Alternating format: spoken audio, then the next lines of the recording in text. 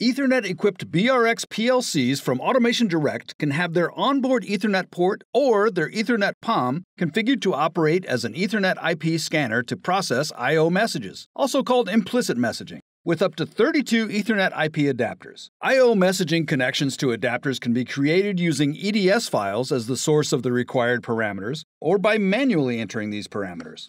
If you need to brush up on Ethernet IP, check out Automation Direct's informative video, which is linked in the description below. Let's take a look at manually setting up a BRX PLC as an Ethernet IP scanner. In the Do More Designer programming environment, open the System dashboard. Here in the I/O section, click on the Ethernet IP scanner. In the menu that pops up, you can select to enable or configure the scanner.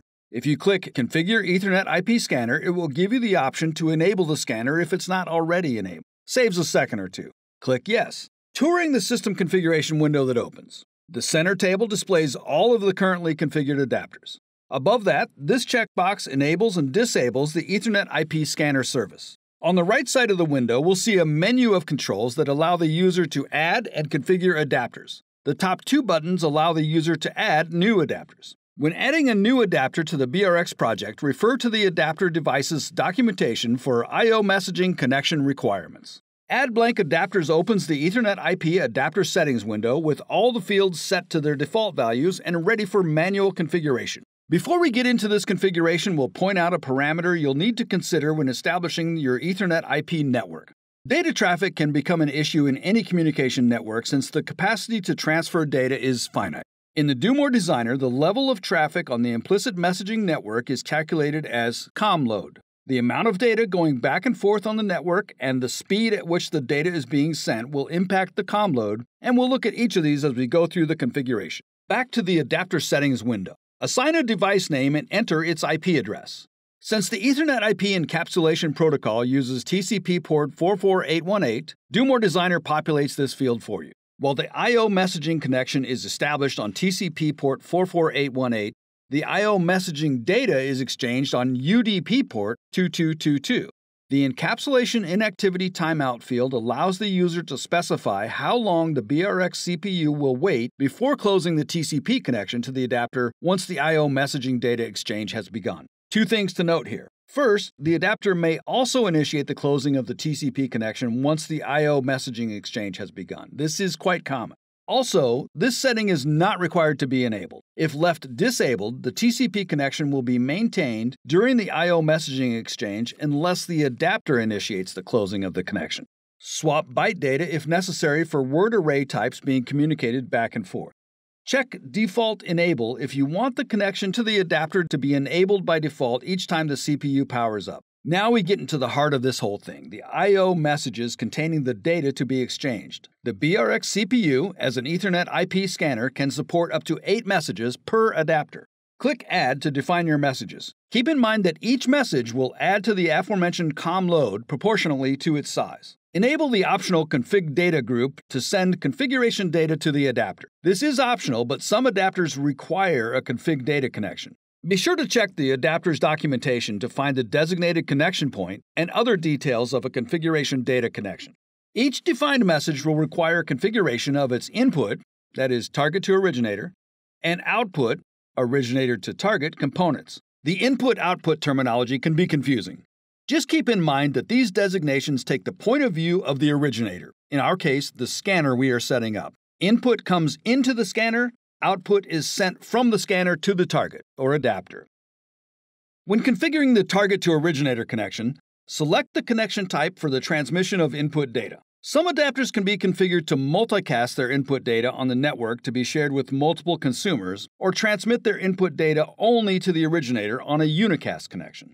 Some devices only support multicasting of input data. In situations where the adapter supports both and multiple devices are consuming this data, it is more efficient to use multicast. Enter the connection point for the adapter's input data block. Some adapter documentation may refer to the connection point as the input assembly instance. Enter the size in bytes of the adapter's input data block. Enter the requested packet interval, or RPI, for the input connection. The input RPI value is the rate in milliseconds at which the adapter will produce and transmit the input data to the scanner. The RPI does enter into the COM load calculation. The faster you're sending messages, the more traffic is going to be generated. Keep that in mind. Local address selects the beginning of an existing memory location in the CPU where the input data received by the scanner is stored. Configuring the originator-to-target connection is very similar to the steps we took to set up the target-to-originator connection. Enter the connection point for the adapter's output data block. Enter the size in bytes of the block. Enter the RPI, again, keeping your COM load in mind. Local address selects a memory location in the CPU where the output data sent by the scanner resides. Many adapters support input-only and/or listen-only connections. These connections allow the adapter to transmit its input data to the scanner. However, there is no output data sent from the scanner. Instead, the scanner uses the output connection as a heartbeat connection. If you're configuring an input-only or a listen-only connection, configure the target-to-originator connection as you normally would. For the originator-to-target connection, enter the adapter's heartbeat connection point. Refer to the adapter's documentation for this parameter. Since there is no output data, the data size is 0 bytes. The RPI will either be 250 milliseconds or match the RPI of the input connection, whichever value is greater.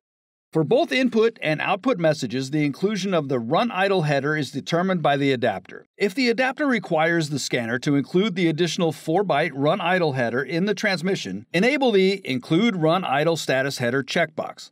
If the adapter includes this heading in its input message, check the Include box here, letting the scanner know to expect the extra 4 bytes of data. If either of these selections do not reflect the adapter's configuration, a connection size error will result. That covers scanner configuration, including manual adapter connection configuration in Do More Designer. If it seems like a lot, don't worry. In many cases, you won't have to work this hard. In the following video, we'll discuss setting up the scanner using electronic data sheets, or EDS files, pulled in from the adapter devices, which makes this whole process a breeze. To learn more about BRX PLCs and their capabilities, or any of the thousands of other automation products Automation Direct carries and supports, visit www.AutomationDirect.com. Click here for more BRX PLC videos. Click here for more EtherNet IP videos.